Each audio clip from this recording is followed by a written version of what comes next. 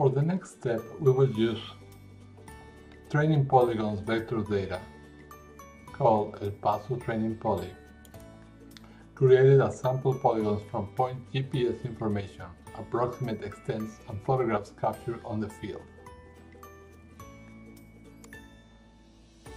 We will join the training polygon class attributes with the image segments generated in the previous step.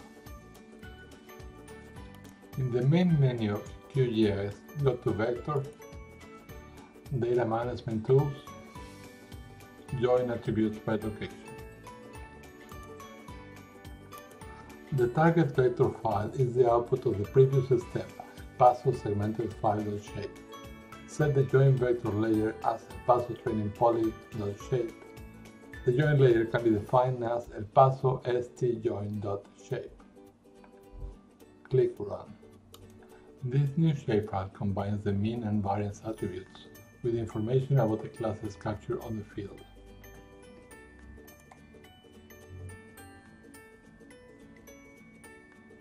We can see the ID and the class for each one, and all of them have mean and variance. Open the ORFEO Toolbox graphical interface by searching for the OSGeo 4W shell. Click on it and you'll find it. It is on Start All Programs OSGeo 4W shell. Navigate to the directory where you have the freshly joined shapefile, El Paso stjoin.shape. On the command shell, type OTP GUI _ compute OGR layers, features, statistics to open a new graphic user interface, GUI. The name of the input shapefile is El Paso stjoin.shape. The XML file containing mean and variance of each feature is El Paso stjoin.xml. Select from the list of features mean for the bands 0 through 6.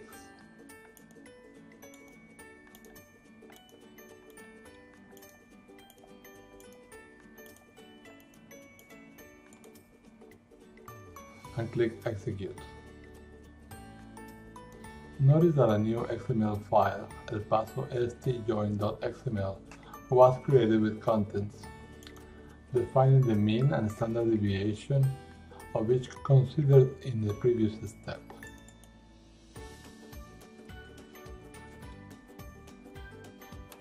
Repeat the last command by changing the name of the input file to El Paso segmented file.shape.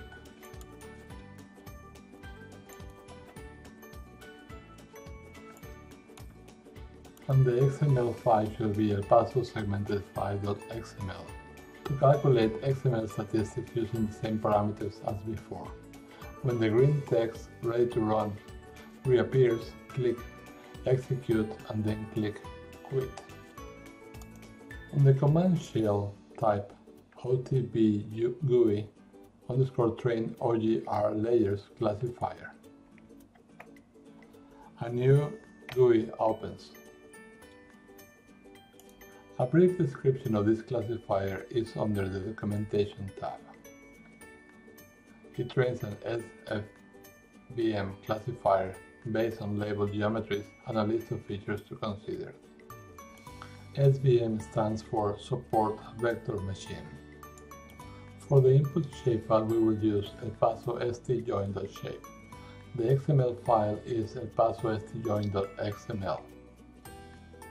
The list of features that we will use is mean B0 through mean B6.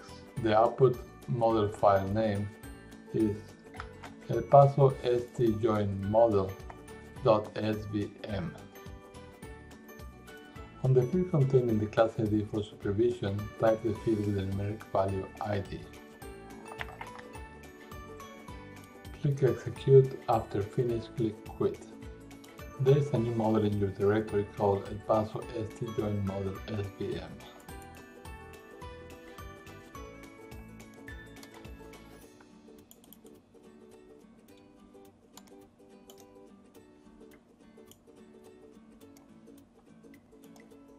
The command shell type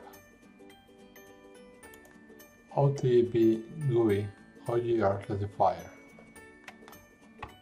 A new GUI opens.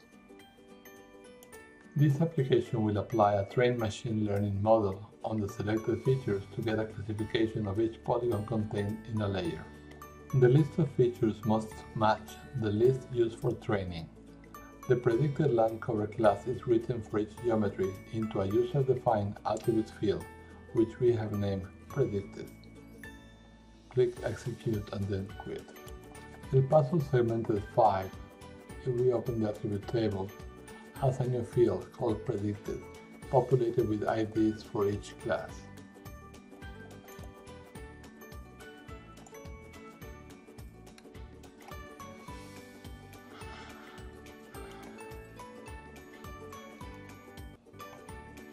Now we can symbolize based on this new field for our classes. Instead of a single symbol, can be categorized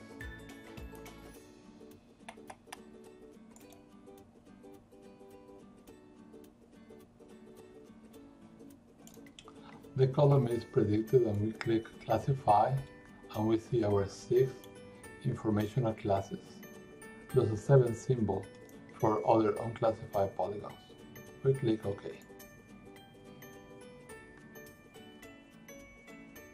To see the image behind it, we can modify the transparency of El Paso Cemented 5 shape.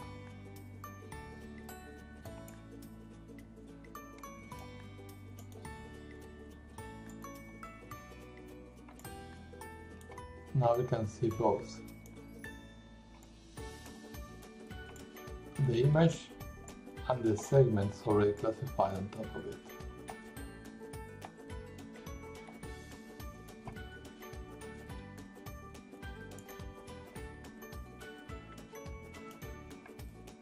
But do you wonder how good is our classification in this tutorial? To use our accuracy assessment tools in QGIS, our accuracy assessment polygons using the ID field and the resulting polygons from the classification El Paso Segmented 5 shape need to be converted into images, rasterized. First we add our accuracy polygons.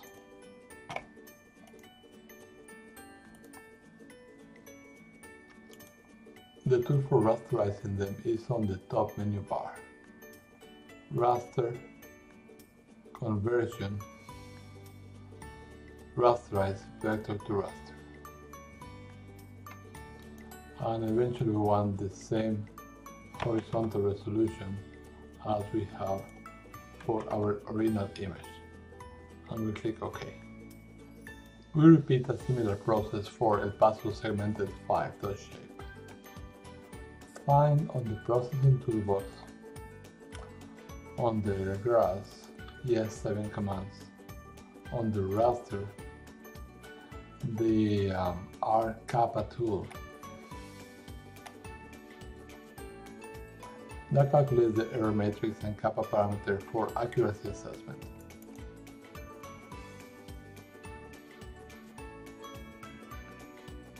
Input the rasterized classification result and your raster containing the reference classes in the dialog.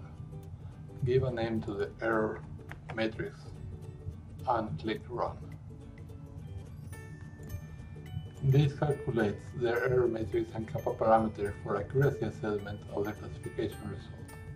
The assessment report will be written to an output file that is in plain text format and named by the user at the prompt while running the program. This report can be brought into Excel or OpenOffice for formatting if needed. The values in the diagonals mean they do match. The pixels in the classification match the values of the pixels in the accuracy assessment polygons. We can see the percentage of errors of commission and omission and the estimated kappa values. This is just an estimation of how good the classification matches.